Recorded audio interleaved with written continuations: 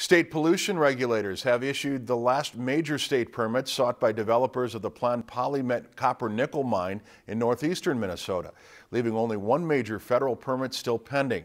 The Minnesota Pollution Control Agency announced its approval of the air and water quality permits for the project Thursday.